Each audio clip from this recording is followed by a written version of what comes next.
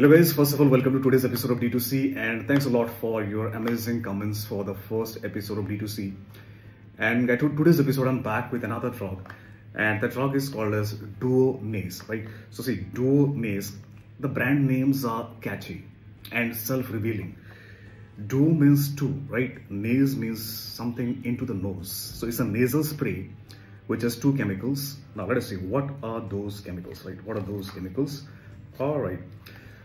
Here it is. So in this spray, we have one chemical is azelastine, second is fluticasone, right?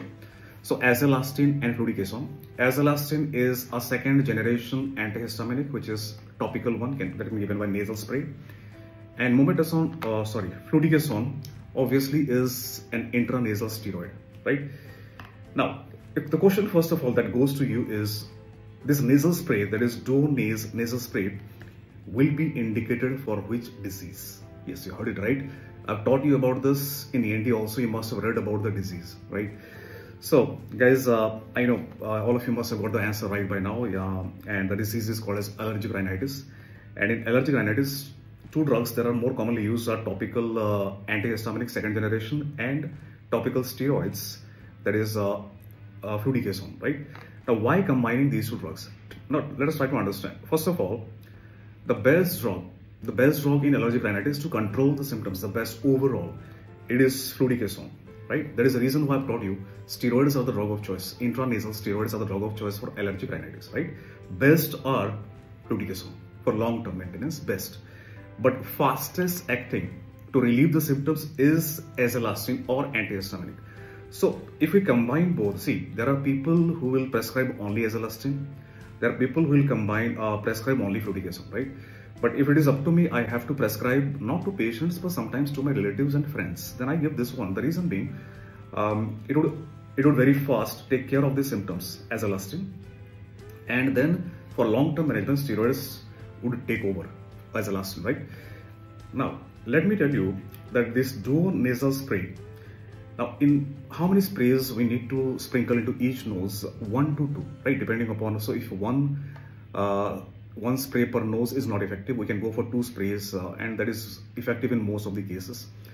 And total there are 70 metered doses. So 70 times it can be sprayed.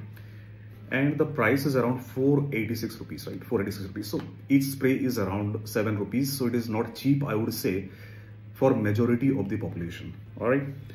Now, in this Duonase spray, there is one more mark, and they have highlighted it. It is called as it is order-free. You know why they have marked specifically order-free? Because the previous salts of azelastine used to be bitter in taste, and it used to have some smell as well. But in the new formulations that have been removed, so they want to regain those customers who have left because of that bitter taste and smell, right? Sometimes you learn from your practice, right?